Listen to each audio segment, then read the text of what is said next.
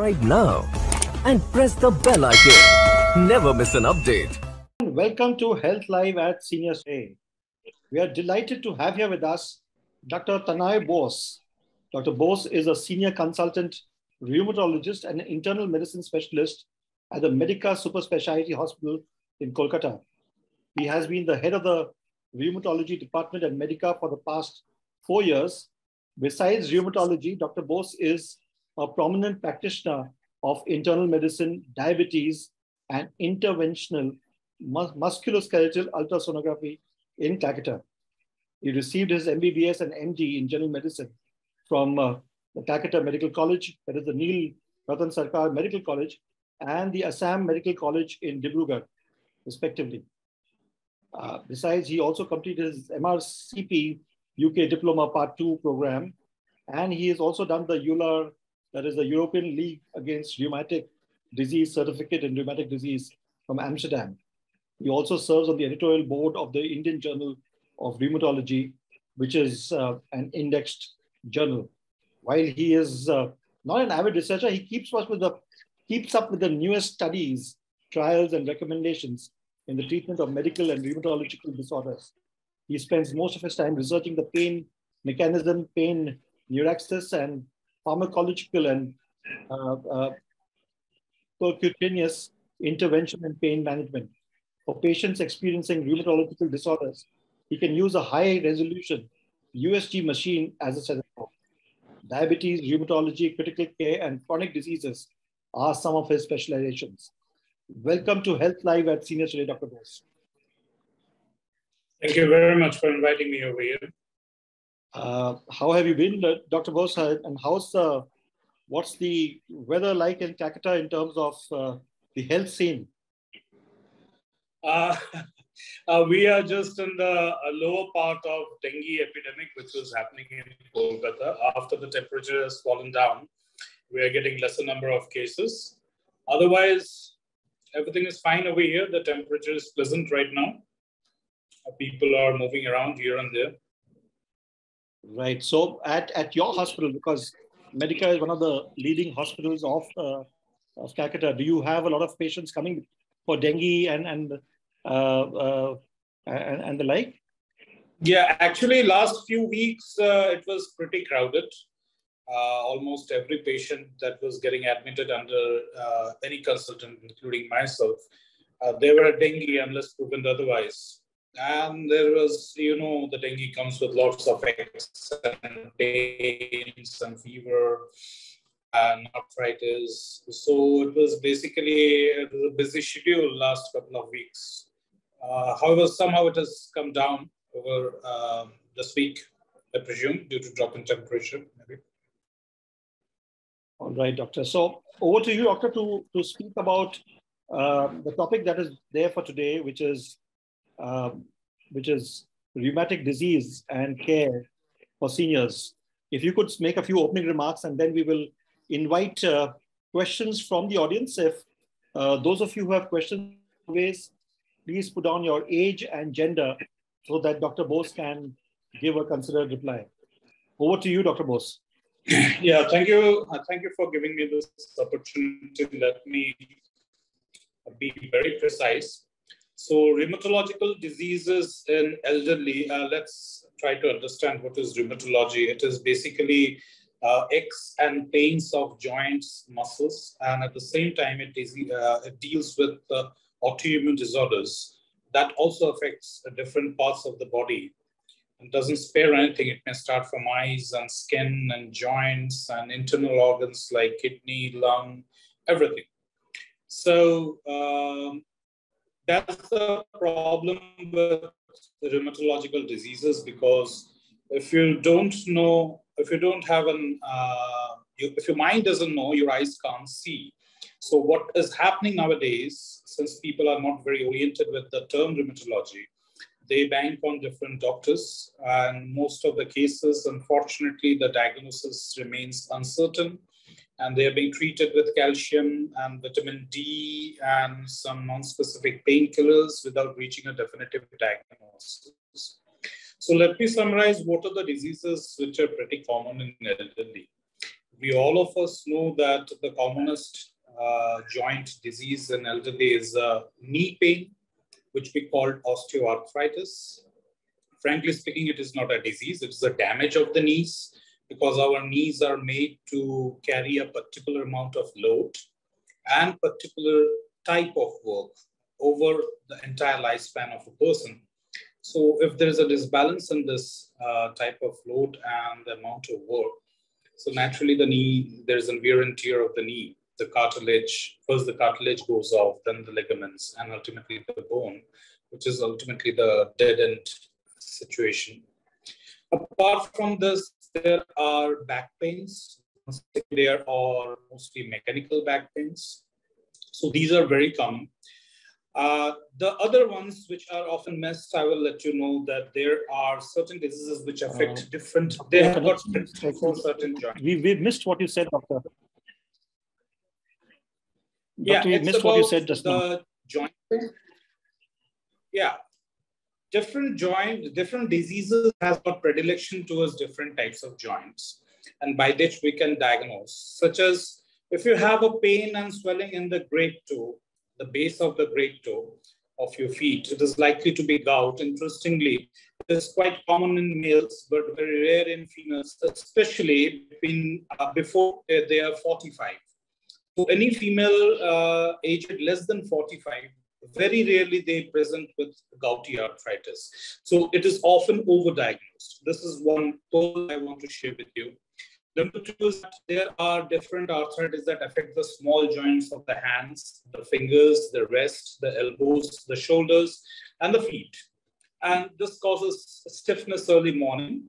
If not treated properly, there may be deformities. You might have seen people with deformed hands.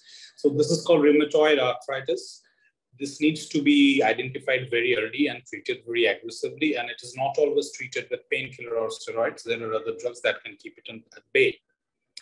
So there are joint pains that affect the shoulders and the head, which is called temporal arthritis or polymyalgia rheumatica.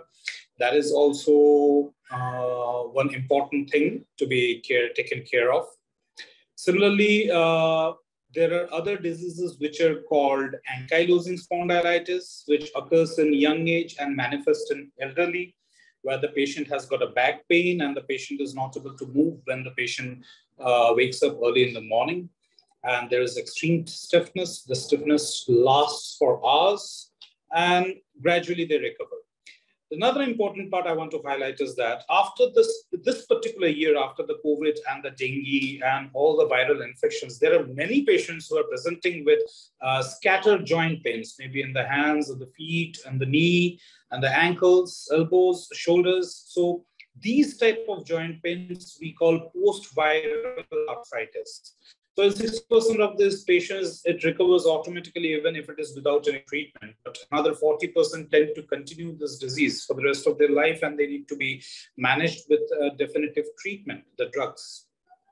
So this is a more or less an idea of arthritis happening in elderly. There is another one which we all know is called osteoporosis, which is fragility of the bones and which is age-related, often familial, and also may exacerbate if drugs are used on them. So this is an idea of the arthritis. So if we can go ahead with the discussion of each and individual arthritis, it's very difficult for individuals to identify their problem, but I will definitely love to accept questions about what problem they're suffering from, and I can give an idea about what to do next. Thank you. Thank you very much, Doctor. So we have a few questions that have come in. The first question is, Doctor, is arthritis a hereditary condition? And if both parents have got arthritis, is it a certainty that the child also will get arthritis, rheumatoid arthritis? Rheumatoid arthritis? Is it mentioned it is rheumatoid arthritis? Yeah, it mentioned rheumatoid arthritis, yes. Yeah, I'm sorry to say, whoever has asked the question, that most of the autoimmune arthritis are hereditary. They are transmitted by the family. But one good thing is that it is not 100% transmitted. That means if father is suffering from any kind of arthritis, it is not mandatory that the daughter or son is going to suffer from the arthritis, same arthritis. However, suppose there are two families. One family has got arthritis in family history, another one doesn't have. The chances of transmitting the disease in the next generation is definitely much higher in the family which have arthritis among their parents. So if both father and mother both are suffering from arthritis, there are significant chances for the disease to be transmitted to the offspring. Oh, this is a very common question. If it is specifically mentioned rheumatoid arthritis, also I will give some ideas such as other arthritis such as ankylosing spondylitis. That is also transmitted through genes. It is very strongly transmitted. Psoriatic arthritis is strongly transmitted. Sometimes there is arthritis with bowel disease, very strongly transmitted. Some osteoarthritis, especially osteoarthritis of the base of the thumb, the hand, and the last part of the finger joints. You will see many people has got knobby structures on the last part of the joint. That is called hand osteoarthritis. It has got a strong family predilection. So there are different arthritis which are transmitted through genes to the offspring. Right. Doctor, the same person has asked this question again and asking me, is there a specific age when arthritis that has come in by hereditary shows up? Yeah, different arthritis show up at different ages. So I will give you a classical example of low back pain, ankylosing spondylitis, which I have discussed. It happens in males, usually young males, and the ideal age they start showing up is around 15 to 16 years. And it can come at any age beyond that, but we get kids or patients who are as young as 15 to 16 years. Similarly, rheumatoid arthritis, it doesn't happen so early. It occurs later, maybe 30s and 40s or something like that. Hand osteoarthritis, that is the last part of the joint which I was discussing. Once again, it comes in 40s and 50s, and they often have a family history. So different disease has got different age of manifestation, but it cannot be predicted 100% because it matters, or it is defined by various environmental issues and other issues. Right. Thank you, Doctor. We have a question from Yasmin Todiwala, who asks, Doctor, what about frozen shoulder? How can one cure it? This is a very good question. Frozen shoulder is basically a complication occurring in the shoulder joint. You have to understand shoulder is a very, very hypermobile joint. And in human biology or anatomy, mobility comes in lieu of stability. If you get a stable joint, its mobility will be less. And if you want a mobile joint, the stability will be less. What happens in frozen shoulder, particularly it occurs in patients who are suffering from diabetes, is that the joint fluid in the shoulder joint, they become a little bit thick. They become a little bit sticky. So this causes extreme painful shoulder movement. You will be surprised to know that adhesive capsulitis or frozen shoulder, what we are talking at, the medical term is adhesive capsulitis. This, if you don't treat this disease, and most of the patients, it goes off automatically within next 6 months. So this is called frozen shoulder. But what we treat with is that you cannot do an exercise or physiotherapy when the pain is acute. So what we do is we treat with some painkillers. But if in case of elderlies, we have to be very cautious. The best treatment is ultrasound-guided injection of a depot steroid, a steroid that is placed inside the joint and it doesn't move anywhere. It is not causing any systemic or entire body problem or something like that. So that is the best therapy. It gives one-time solution. That's why one of my specialties is interventional musculoskeletal ultrasound, where I can put an ultrasound machine. I can see the joint, the fluid, and the person who is there, they also see that what I'm doing, and I can see the needle where it's going. So it's a very precise way of treating frozen shoulder, and it's an excellent way of treating. Doctor, we have a patient of yours who has a query. I know there's not the right forum for it, but since he has said it, he says, this is Shamal Kumar Sinha. He says, Doctor, I'm a regular patient of yours visiting you at R.N. Tagore Highland Park. Now it is reported you're not sitting there. May I have your new location? I am staying at Santoshpur area. So the doctor's new location is Medica. He can come to Medica. He can come to Medica. You can go to and that institution has been taken off by R.N. Tagore. The building has been taken by somebody else. That is not there anymore. Yeah. All right. So, Doctor, people are reaching you in various ways and coming here to reach out to you. Okay, we have a question from Mr. Suresh Adiyari. He asks, in terms of tests, is CRP the only parameter to be tracked for rheumatoid arthritis, or is ESR also relevant? Very good question. Very, very good question. I will give the difference between ESR and CRP. CRP is a very, very precise test that decides what is the state of inflammation in the body at one particular time. And CRP can change within 24 to 36 hours. Suppose there is an inflammation of the body and I give you a steroid and I want to see whether the steroid is working or not. I can check it after 36 to 48 hours and see the CRP is going down or not. So CRP is that fast. Regarding ESR, it is very, very, it is dependent on many things. If you have a low hemoglobin, your ESR will be high, even if you don't have any arthritis or anything else. So there are many reasons of high ESR apart from this. So it is less specific than CRP. So that's why, although we address both of them, ESR and CRP, and we correlate these two results with that of a patient's symptoms or any form of disease activity we get in the patient. Suppose swollen joint or inflamed joint, or patient is complaining of pain or stiffness or something like that. So that CRP is very, very specific and sensitive. Okay. We have a question from Mr. Narendra Shah, who's 70. He says, I have headache and uneasiness. When upper headache, what type of rheumatoid pain and what is the cause and what is the solution? He asks. A rheumatoid pain for a headache? That is what you want to know? Yeah. Upper headache.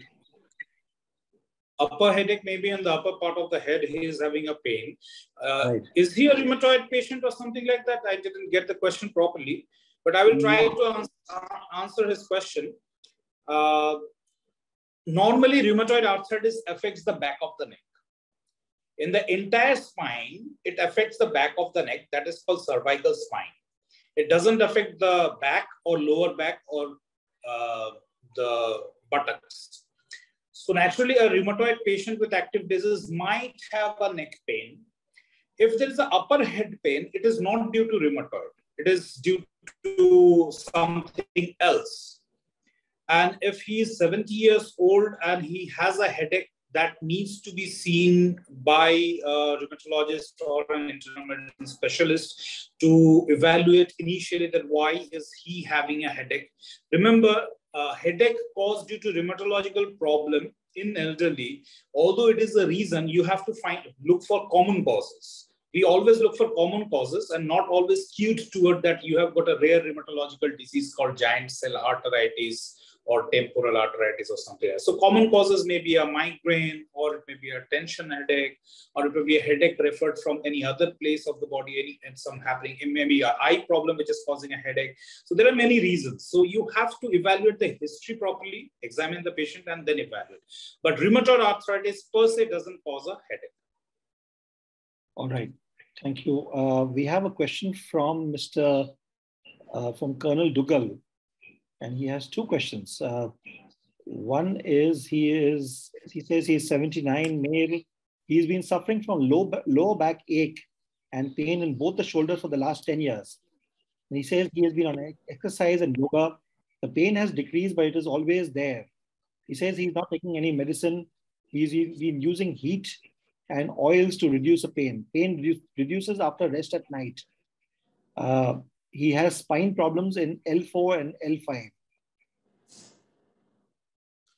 Well, Dougal Saab, this is a very pertinent question. I will tell you a few nuances of diagnosis. You are suffering from last 10 years. That's a very important point. So it is a chronic disease. And just asking, in case this has been a rheumatological problem, it wouldn't have kept you in peace for last 10 years. It would have worsened to such an extent that your shoulders would have been frozen or something like that. But even you have a low back pain and you had a spine problem in L4 and L5, I think it is a mechanical back pain. You're already 79, you have got shoulder pains.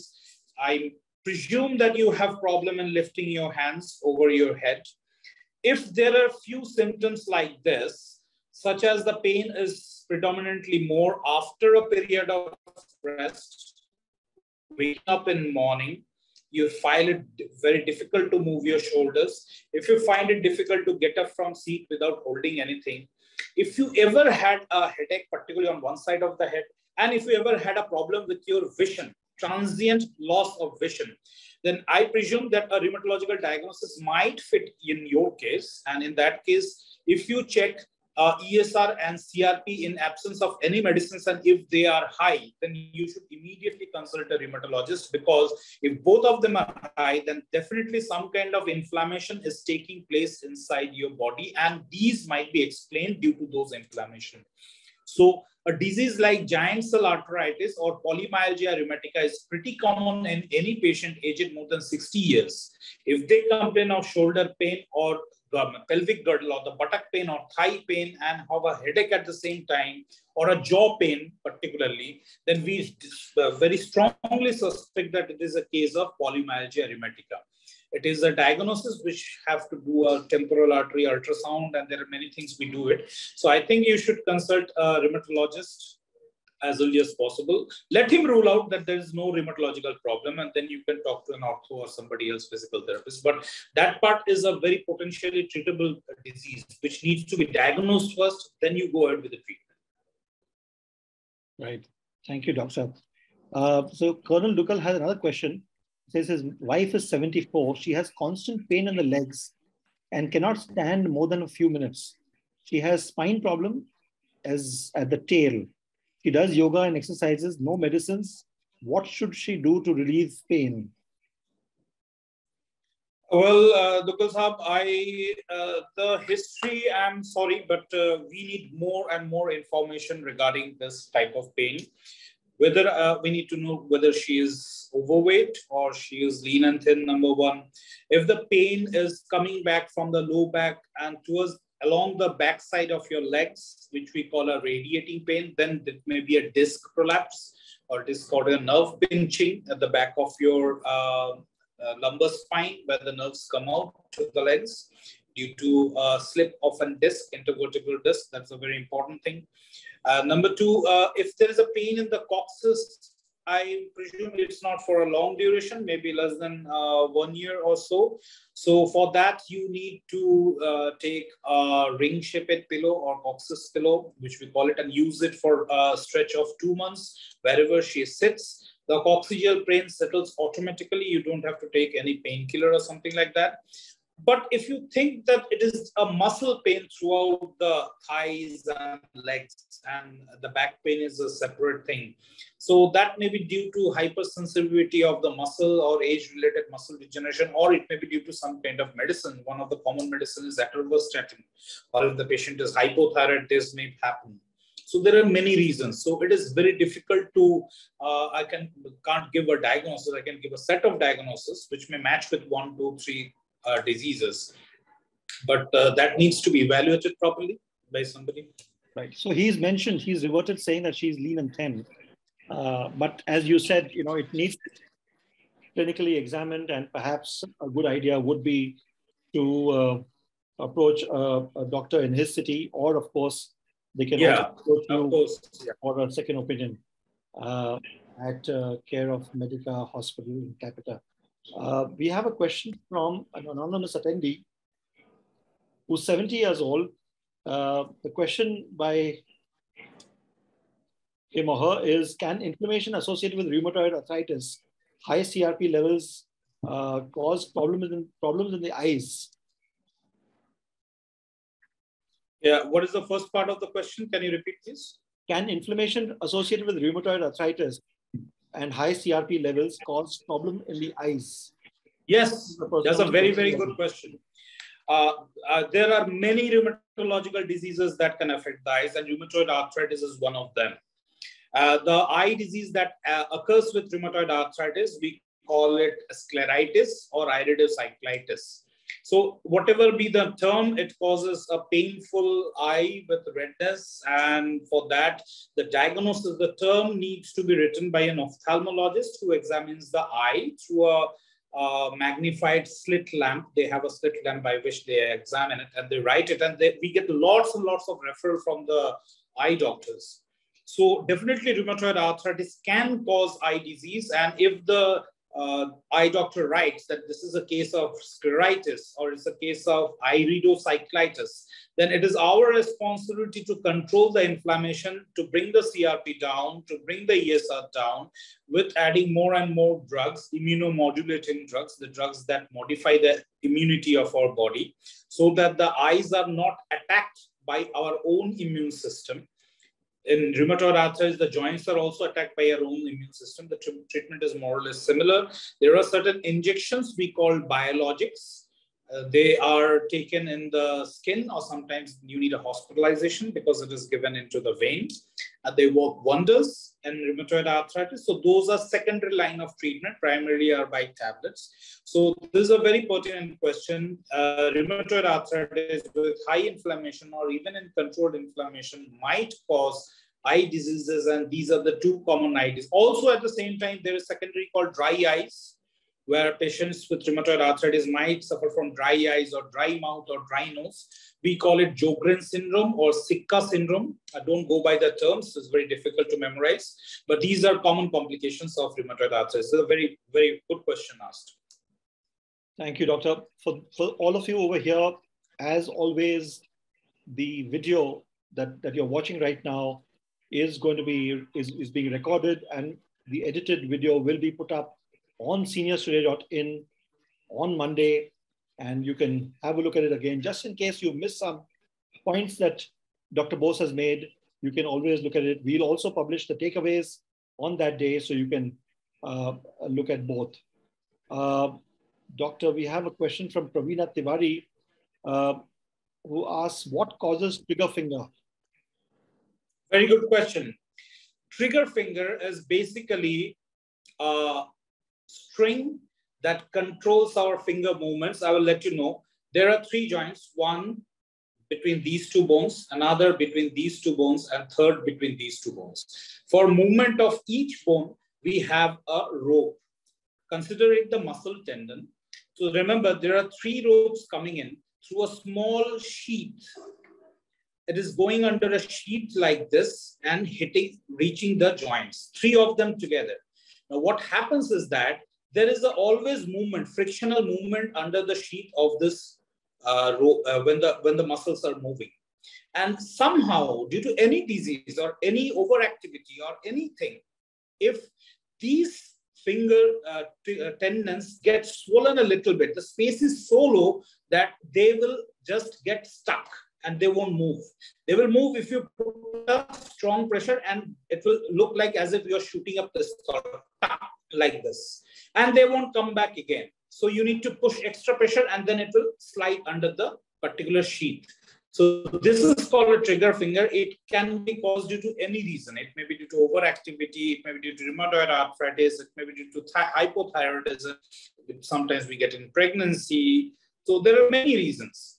So this trigger finger sometimes settles automatically, and sometimes we can see the thickening, the particular pea-sized thickening on the tendon under ultrasound. If you put a linear probe ultrasound over here, we can see the beautiful tendon with thickening, and it is sliding under that particular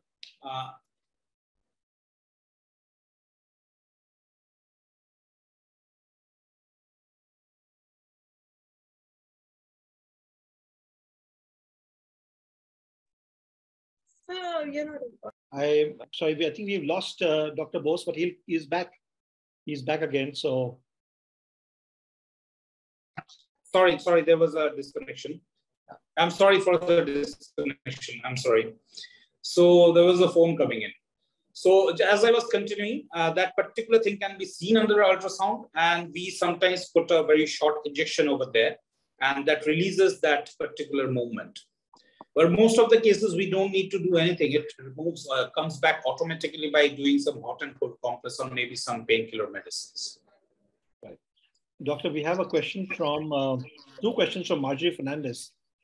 The first one is, although my blood test doesn't show that I have RA, some of my toes seem to be bent.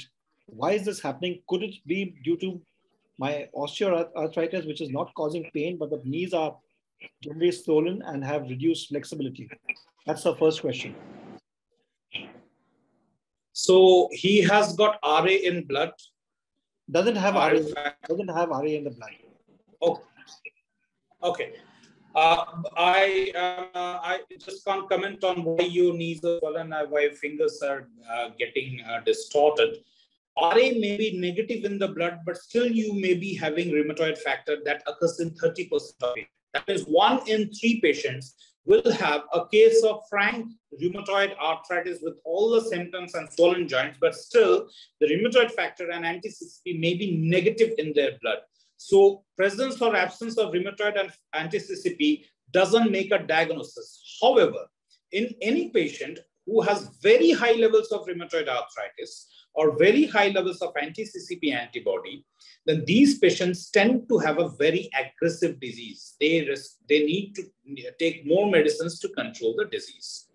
But if your joints are getting basically distorted or there are deformity, we need to see it first, why there is a deformity. Because in rheumatoid arthritis, without causing pain or anything, it will cause a deformity. It will let you know that I am there and I'm damaging your joints for over years. If you don't take care of me, then I will deform them. So rheumatoid arthritis doesn't do that silently. So you need to see somebody nearby your place who can evaluate you properly. Right. Thank you, doctor. We have 2 more questions. The second from Marjorie Fernandez. Second question from her. Can looking at the mobile phone, holding it in the left hand and while lying in bed lead to pain in the right shoulder? We all do this, doctor. That we do, even I do that, but it depends on which shoulder you are pressing on.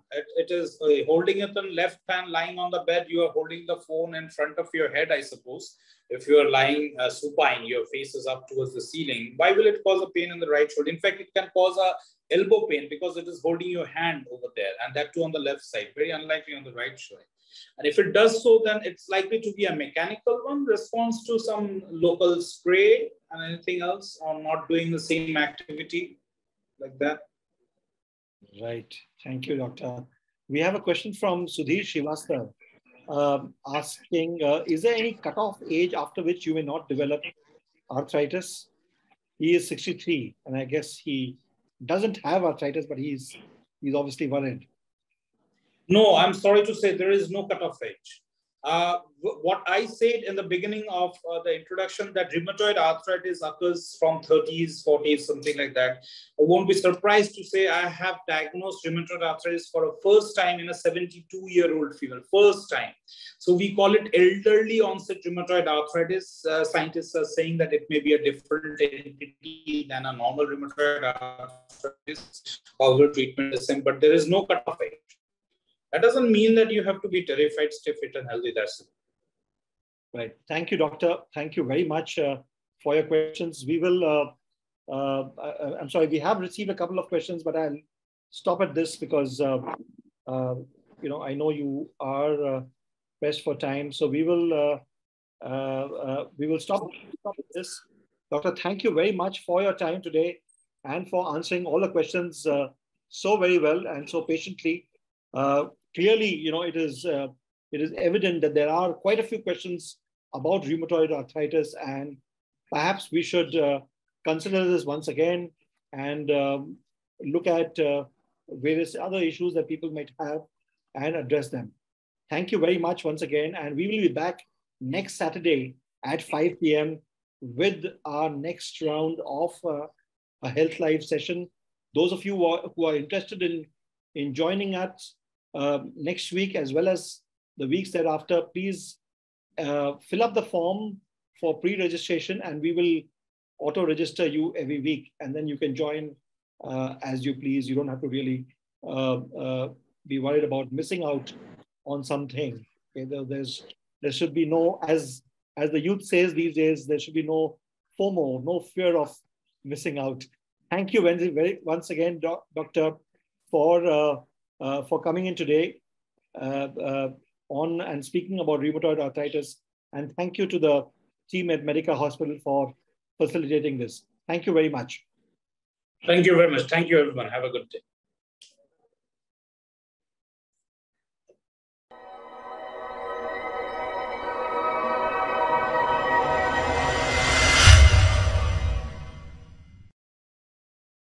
Subscribe now and press the bell icon. Never miss an update.